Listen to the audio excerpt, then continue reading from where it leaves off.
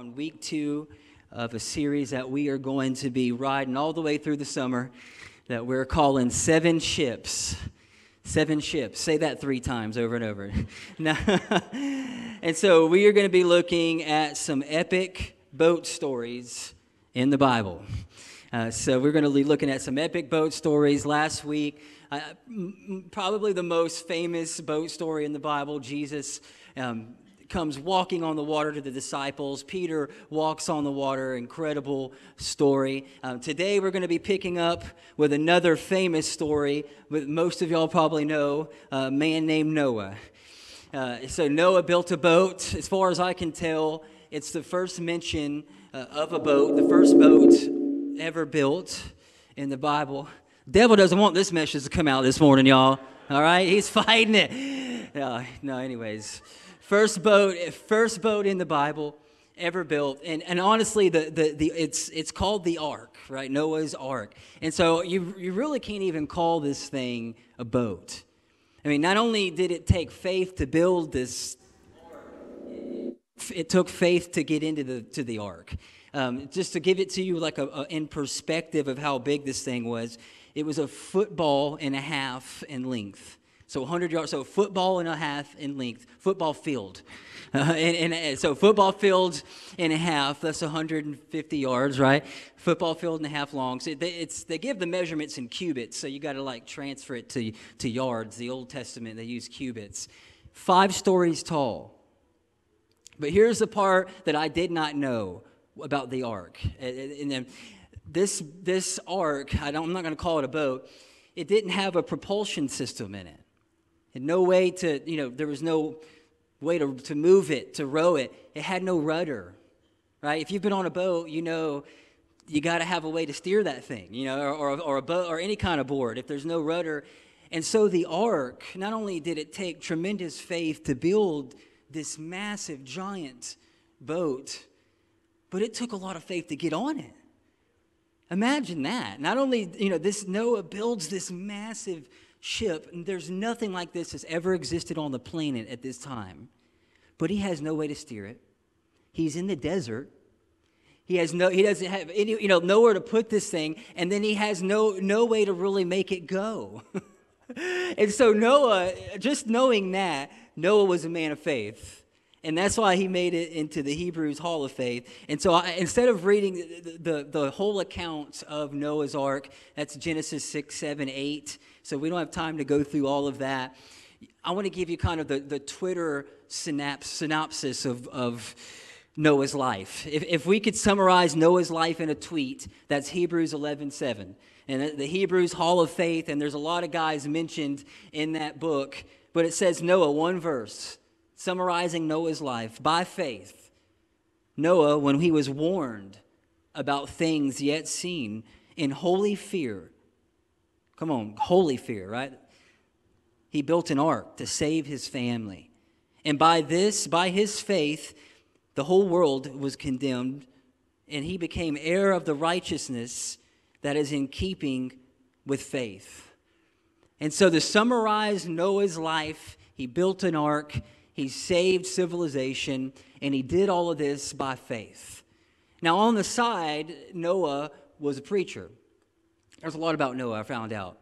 And so Noah had one sermon, 3 words. It's gonna rain. Okay, that was it. 3 words. Took him 120 years to build the ark. And I just got a picture that he would work all day, and then he would head into town with this 3-word sermon. It's going to rain, y'all. Maybe 4. Maybe he added a 4. It's going to rain. It's going to rain. And so he broadcasted this. He let people know that rain was coming. There's 2 mentions of Noah in the New Testament. Jesus mentions him, and he's mentioned in the book of 1 Peter as well.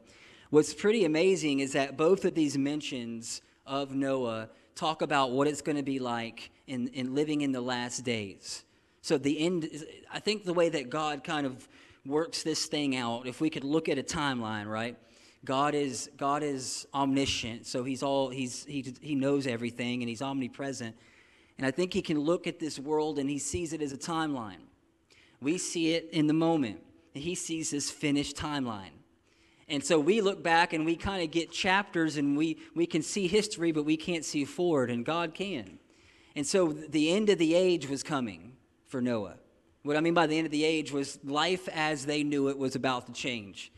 I didn't know any of this stuff, honestly, until I started studying about Noah. But we have about 6,000 years of biblical history here, about 6,000 years. And from Noah to Adam is 10 generations. So where the Bible picks up as the first human in the Garden of Eden, 10 generations, so 10, and then we have Noah. And in that day, people lived a really long time, y'all. Okay, insane. Noah lived to over 900 years old. Is that wild? He was over 500 when he had his first kids and started building the ark. Some of y'all that are more experienced in here, you think God's done with you. Don't give up yet. 500 years. You know, there's a lot of explanations behind. You can find so much around why that happened. But, you know, God told Adam and Eve, if you eat of this tree, you're going to die. And they ate of the tree and they didn't die immediately. But God designed us to live forever. And as that wonderful testimony was shared this morning, we're not meant to carry death. We're not meant to even see death. And so at the fall, death enters in.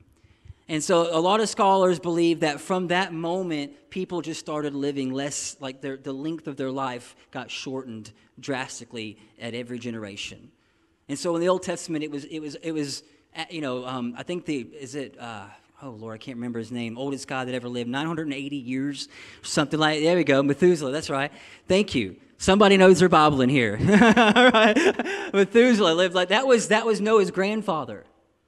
Lived 980 years, and amazing. And so another piece of all this is in that time before the flood, there was no rain. And so the whole earth was watered by underground springs. That was when, you know, underground water vortexes that watered the earth. I heard some versions that God just put a dew on the earth every morning and it watered everything. But what I love about reading the history of the earth and in that day and what it was like, I mean, it's the most incredible garden, the most lush garden you can ever imagine. And what's cool about this 6,000 years of history that we have right now, 4,000 years BC before Christ or so, 2,000 years AD after his death, if we go back to the beginning and what the garden was like, that's where we're heading. And the life that Noah was living, and so living in the book of Genesis and reading about this perfection. And when we think about heaven or we hear about heaven, you know, we can picture like these cherubims floating around on clouds shooting gold harps at each other, right? Or we're going to be in choir robes and just singing the praises all the rest of eternity. You know, like we can think of heaven like it's you know, we can churchify it. But I think heaven's going to be a whole lot more like earth than we realize. It's a reperfected earth. It's what we've experienced now, but without the sin and the shame and the guilt and the pain and the death and the dying and the tornadoes and the viruses and all that great stuff, right? And so that is where Noah comes on the scene, but something happens.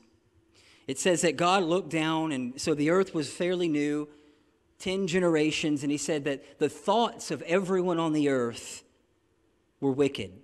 I'm going to read it to you. Genesis chapter 6. This is the Genesis version of Noah's story. And it said, the Lord saw how great man's wickedness was on the earth. It had become so bad that every inclination of the thoughts of his heart was just evil all the time. Jesus talks about the end of the age. 1 Peter talks about the end of time, the end of the age as we know it. And in both places, he talks about the thoughts of men, the thoughts of women, that it was evil all the time. And so the Lord was grieved in his heart that he made man. His heart was filled with pain. So the Lord said, I'm going to take him out. No, I'm just kidding. It's kind of hard to read it, but it's there. He says, I got to start over. Whom I've created from the face of the earth, men and animals and creatures that move along the ground, birds of the air. I am grieved that I've made them. But Noah, look at this. Noah found favor in the eyes of the Lord. I love that. I've always heard one day of favor is worth 1,000 years of labor. Come on. Noah found favor in the day and hour where it was just evil all the time. And the thoughts of man, it says, were full of evil. Jesus goes on, he explains it a little bit more in Matthew 24 of what the days of Noah was like. It was violence. People craved violence. It was all of these things he begins to talk about. And that's when God steps in. But Noah found favor in the eyes of God. And so a lot of people don't believe this happened. A lot of people believe that the account of Noah was just a story, that there was no flood, that the earth, that there's no evidence of a flood happening. I have people ask me that, do you believe that, that this actually happened, that these stories are real? I do. I heard about a little girl, she was at school, and she wrote a paper on Jonah. And she talked about the life of Jonah, how he was swallowed by the whale and ran from God and all this amazing stuff. And the teacher called her up and said, that story can't be true because a whale's throat is too small to swallow a person. Well, this little girl said, well, I know it's true. Well, how about, you know what I'll do? She told the teacher, when I get to heaven, I'll just ask Jonah myself. The teacher said, well, what if he's not there? She said, well, then you ask him. I said, man, I like that little girl. But I believe it's true. And this is even more amazing. The dimensions God gave Noah to build this boat, the ratios are still used today in shipbuilding. It's incredible. So God gave Noah this design to build this ark. And I think if we could summarize Noah's life in one sentence, it would be this. One person can make a difference. If we could sit down with Noah and have him up here and get a few minutes with Noah, I think that he would tell us that. Because I'm sure throughout his life while he was building that ark and doing everything that he had to do to get ready, it didn't feel that way. But one person can make a difference. And so just a few things that I want to give you, a few things that I see in Noah's story that he never done. Now imagine this for a moment, that you're tasked with the most important job in the world. And I know every week I have the pleasure of speaking to a lot of incredible people. I know you are leaders of leaders, way smarter than me. You have people that depend on you. Some of you have a lot of people that depend on you, a lot of responsibility. But I cannot imagine having a talk with God and having to carry around the weight of knowing that that civilization itself and all humanity depended on me building a boat that I don't even know what a boat is. Now think about how easily Noah could have gotten very critical. Think about how easily Noah could have become so focused on what God told him to do. I mean, what's more important? Making it home for dinner or saving the world? I mean, what's more important? Making it to my little league, my son's little league game or saving the world? Noah lived with that for 120 years.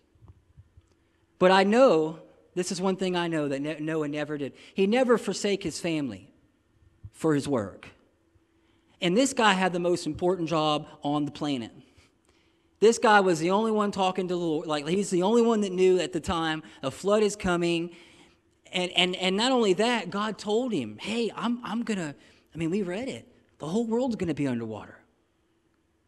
But Noah didn't forsake his family in the process.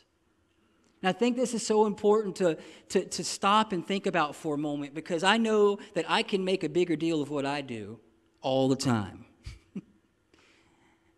And I know Noah didn't do that because not only did he get on that boat, his wife got on there with him. And his 3 sons and their wives. And so even in the process of building this massive ship and saving the world, keeping the humans on this planet, he never let it take the place of his family. And in his tweet, right, that Hebrews 11:7, read this. Look, this is why he was working. This is why he was building. Put that back up there. By faith, when he was warned about things not seen, in holy fear, he built an ark. Why? Save his family. He may not have even been thinking about the world. I don't know. He may not have even realized at that moment the gravity of what he was doing, but he never let it take him from his serving and being what he needed to be for his family. Now, I know there's a lot of people that have to sacrifice a lot for their family. I understand that. There's a lot of people that sacrifice way more than others. But I think Noah was able to keep it in perspective. I think Noah was able to keep his family involved with what he was doing. I mean, imagine that. It's like he's building this boat. Hey, kids, just listen. I'm telling you, I heard from God. Just do it because Dad said so. That's not going to be enough. I know my wife ain't getting on no ark. You know what I mean? She'll barely go on a boat with me now with a motor. There's a good chance we ain't making it back. Okay? You know, but this thing, he had to have involved them in the process. He had to have told them and had some real long dinner conversations around what he was doing and why he was doing it. But he didn't leave them behind. I think that's so important to stop and think about for a moment. That Noah, probably the most important job ever tasked to man, he didn't leave his family in the process. I heard a pastor say one time, he says, I don't care about being famous or my name being known. The only place that I want to be famous is in my home. And I think if we could talk with Noah's family right now, I think they'd say a lot of good things about Noah. That Noah was famous in his house first. Noah was famous in his... I want the people that know me the most to respect me the most. So Noah, he never forsake that. He started at home. He said, I'm not going to... The second thing that he didn't do, and I love this in 1 Peter, or 2 Peter draws this out, verse 5, it says that Noah, he was a preacher of righteousness, and that through his faith he saved himself and he saved several others. Right? His 7 people got on the boat. And so one thing that I see with Noah's life in the process of building this ark, and in knowing that God was getting ready to turn the water on, it's going to rain, he never stopped loving his community. He would work, and then he'd probably get showered off, put his dress clothes on, and head to the city, and he would witness. I don't know what it looked like. I have to read between the lines here. But maybe he sat down in a coffee shop and just had conversations and said, hey, I got to tell y'all something. I know it's never rained. I know you've never seen the eastern sky split in the air, right? But it's coming. And so he would go back, he'd get up, he'd work all day, and then he'd get cleaned off, and he'd go to town, and he'd witness. He'd work, and he'd witness. He'd work, and he would witness. And he never gave up on that. I think that's important to stop and think about in Noah's life. That God even told him the whole world's going to get flooded. He still didn't stop loving his community. He still, I'm sure that he probably felt the pressure of what was going on around him. Living in a world where the thoughts of every person was evil continually. That's what, violence filled the earth is what it talks about. That there was, nobody wanted to hear about God or talk about God. It was just a godless society. But Noah didn't build a compound, right? And lock himself in and say, we're just going to ride this thing out until the rain comes. He could have done that, but he didn't. He worked, he witnessed. I think the people in his life knew that he was marching to the beat of a different drummer, not by what he said, but by what he was doing. I'm sure when Noah walked to town, they all talked about him. Oh, there's that crazy dude building an ark. Let's go see what he's like, right? Some of you probably get the same talk. There's that person. I remember the first few weeks I started going to church. A lot of the people I was hanging out with thought it was hilarious. Close family, they didn't understand what I was seeing and hearing. They thought it was silly. They thought it was foolish. I was in high school when I really, senior year of high school was when I became a Christian. And I remember, coming back and I'll never forget this lunchroom conversation I had with all the people that I used to party and do crazy stuff that I can't tell you about with. And I just remember them, illegal stuff. Okay, it's not illegal stuff. No, but I just remember having this conversation at this table of people that I thought were my friends. And it was like didn't fit there anymore. Got excommunicated. What I was doing was very different from what they were doing. And when Noah was walking around, I'm sure everybody thought this guy was crazy. And I know our culture is not quite there yet, but there will come a time where I think walking in the faith of the Bible is going to be the minority. And Noah was walking around with a word from God that nobody else on the planet seen, that nobody else on the planet cared about. And the way that he was deciding to live his life was very different from the way that the world was living. And they could see that. And I think that's okay. Do the people on your job know that you're a Christian? They probably will. You don't even have to say it. They can see it in your life. I think we've come to this point in time where people can know and they can sense it. And I think if we could sit down with Noah, he'd probably have some stories of where he was ridiculed, of where he was set apart and ostracized because of what he believed and what he was building. But that's okay. And that's my third point, that he never did. Even when the critics got heated up, he never, ever stopped building the ark. He didn't let the critics stop him. He didn't let the opinions of his critics stop him. And he may have had only one voice affirming what he was doing. I want you to think about that. He had his family, he had God, and a whole world of critics. I've heard it said that, when criticism comes, and no matter what you do, you're going to be criticized. People are going to talk about it. People are going to want to critique it. That's one of the things I try to love everybody, but those people that go around and critique restaurants, you know what I'm saying? If you've ever worked in a restaurant, you know. It's like, come on, isn't there a better thing to do with your life than to be a critic for a living?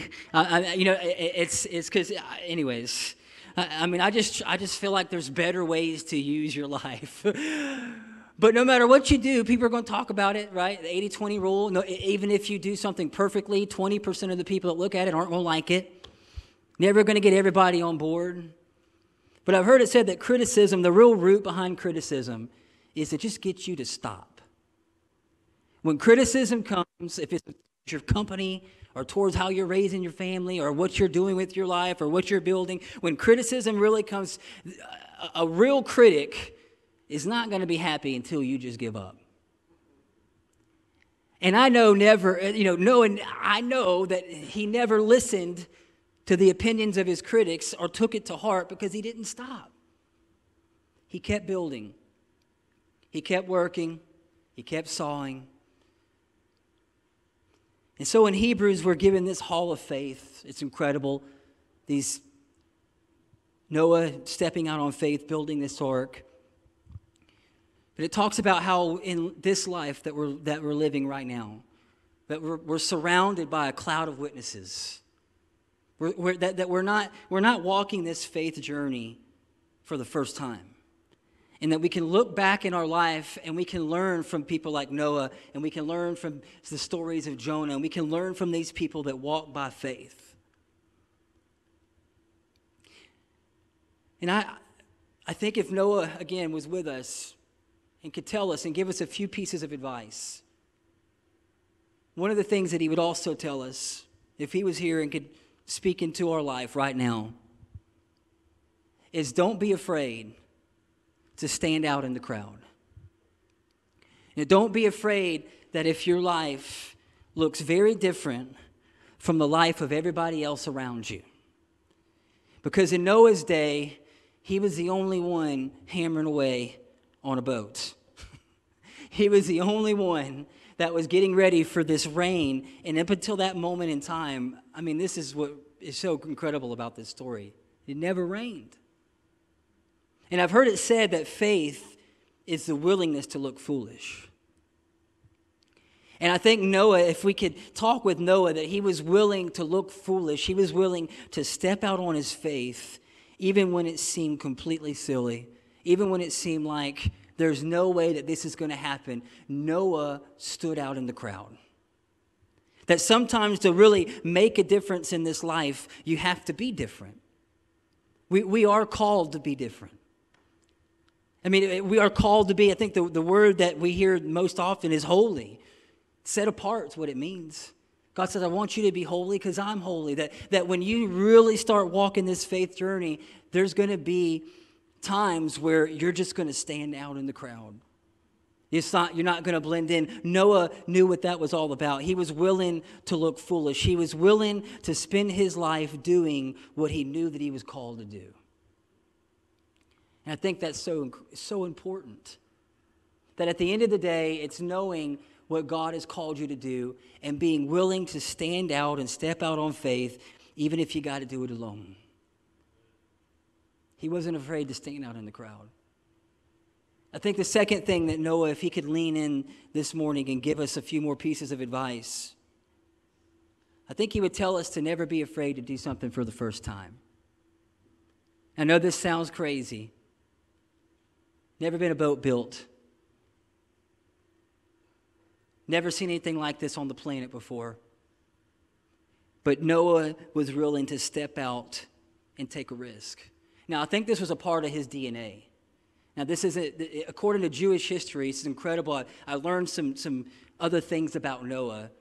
And according to Jewish history, Noah was a gardener. He was an agriculturist. Apparently, he grew trees. Believe that or not. Like his first job, I read that he, according to Jewish history, he planted trees. And so when he was 120 and God told him to build a boat, he was ready. But not only that, they said he patented all types of farming equipment, like the plow and the hoe and different types of rakes. And so he was an entrepreneur. Noah invented things. I think his life, according to Jewish history, speaks of what kind of person he was, that he was willing to take a crazy God idea and step out on faith. He was willing to do new stuff. He was willing to try things maybe that were a little different from what the world had seen at the time. And I know my life that there's the greatest moments, I think, of breakthrough where I felt like I was really doing what God called me to do. It was normally completely outside of the box for me. Completely outside the box. And I know I tell this story a lot, but there's a version of, when we started Upper Room, I was working at another church. And so at that time, my goal was I really felt like I wanted to be in ministry full time. I was working my job at Pepsi. Y'all know about that a little bit, right? And I was doing kind of part-time ministry stuff. And I think Noah, if I could just slip this in, I think Noah was like that. I think Noah probably had stuff going on and had all kinds of projects rolling. I mean, we know that he was a boat builder and a preacher. So he had multiple things going on. But there was a distinct time where I really felt like I wanted to be in full-time ministry. Upper Room was just an idea. And the pastor I was working for, he offered me a job full-time. And I remember the conversation. He said, but you got to pick. You want to do that thing that you're doing out on the beach, or do you want to come work for me? And I remember I had to take some time to pray about that. Because I'd never done anything like this. This was the first time that we'd done anything. I mean, it's start an outreach above a surf shop, give away some food and surfboards, and see what happens. But I felt called to that. It paid zero. It had zero benefits. What's the plan? Don't know. Got a 6-week video series. But I'm finding that it's so important to listen to that part of your life. That it's so important to be willing to step out on faith when you believe it's what God's called you to do. And I think every person's going to have a moment like that. And you probably have before. And you can look back, and hopefully you can look back and smile because you took that step of faith. You started that business. You told your boss he could take it and or whatever. No, I'm just kidding. You told him right where he could go. He could go to heaven, and you're going to pray for him to get there. But you're going. You had that moment of clarity. The world's against me, but I got my family, and I got a word from God, and I'm stepping out. Miracles happen when we're willing to do that. But you got to be willing. I mean, oftentimes John Maxwell says it like this. He's so good at what he does. You got to be willing to leave all that you are to be all that you could be. It's this step of faith. It was, I'm sure at some point Noah switched from a farmer to a boat builder. He had to leave some things behind, but he was willing to try it. He was willing to do it, even if it was his first time. And I think at the end of this life, when all this is said and done, we're going to stand before God, and I don't think he's going to have a behavioral synopsis of how you lived. And every time that you cut somebody off in traffic, and every time you flick somebody off, all right, just go ahead. It's all right. You've done it. It's okay. We've all gotten mad and said things and done things we did. I don't think he's going to be checking off a behavior list. What I think he's going to be doing is wanting to know, did you do what I put you on this planet to do? Did you do what I called you to do? Did you do what you were supposed to do? Because everybody has a calling. Everybody has a purpose. You're not just floating around, and wherever you land is where you land. I believe that God puts us on this planet with specific things, and you may not build a boat. You may not save the whole world, but you have something to offer this planet that hasn't existed before. You have something inside of you that people are depending on you to uncover and to listen and to be true to what God's called you to do and be true to who God's called you to be, even if you're the only one. Even if you got to step out in faith and you just got a few people on your side that say, okay, let's, you know what, go for it. I would say it's better to do that than for the rain to start coming and you're looking back over your shoulder like, uh-oh. Don't be afraid to do something for the first time.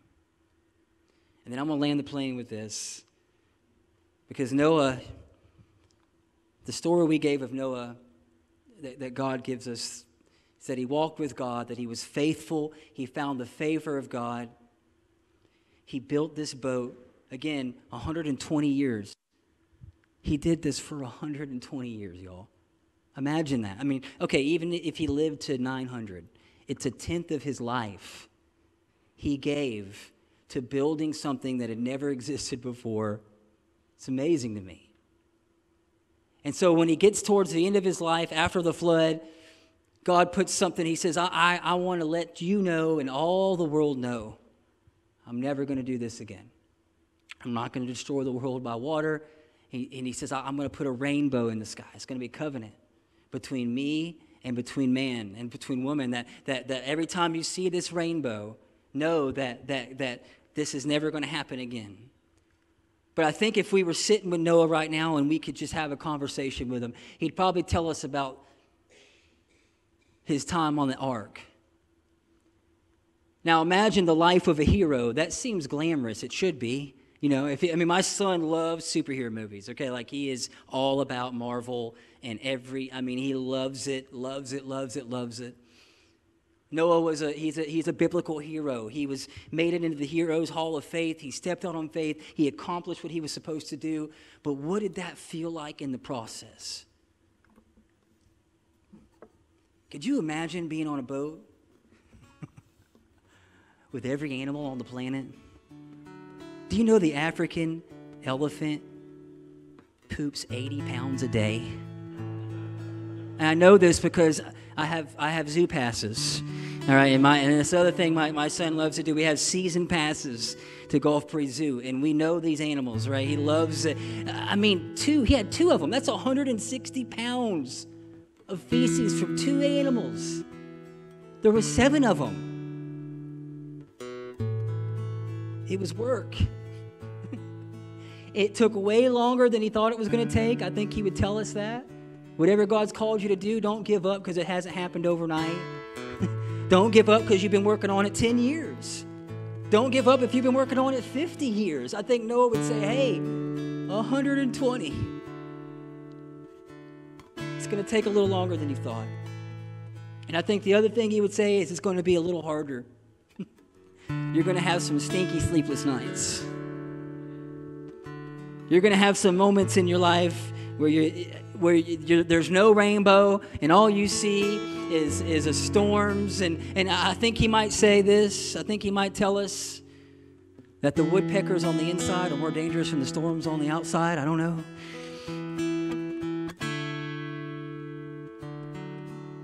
But I think he would encourage us that next time you see a rainbow, remember one person can make a difference. That your life matters. Regardless of what you do, regardless of where you're from, regardless of even the moment, while you're here this morning, that's the message I feel like God was supposed to tell you this morning. Your life matters. One person can make a difference. One person did make a difference. And here's the other part. You may not save the whole world, but there's somebody in your life that's dependent on you. There's somebody in your life that you may save their world. And so at the end of the day, I think it's worth it.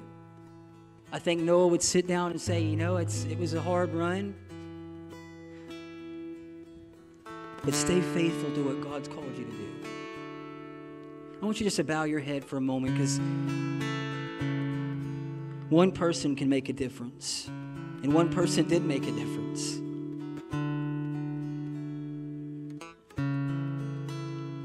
I just want to, if you're in this room this morning and you just feel like you're lost at sea, just trying to find something solid, trying to just find a landmark, something to set your course. You feel like life has just had you overwhelmed.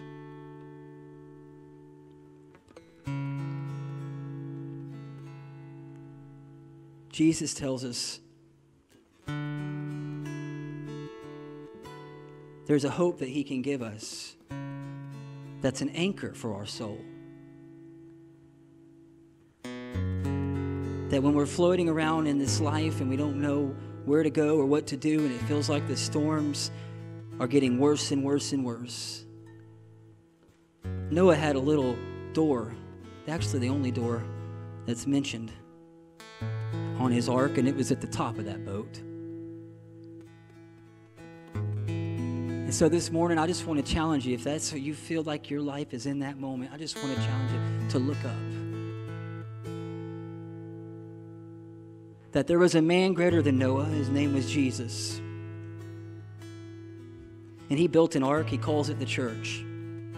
And he says, if you get in that ark, you come to me, you let me be your protection, you let me be your source, you let me be your rudder to steer you, you let me be your propulsion system to get you where you need to go. You just get in the ark. You come underneath my leadership.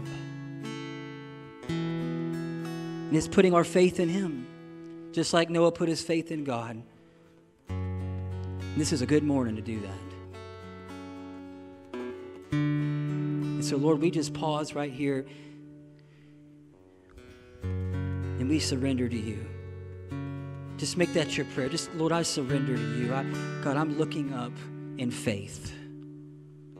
God, I'm reaching out to you, listening for your leadership. God, looking for your guidance, waiting on that dove to come back with an olive branch. I know you're going to speak.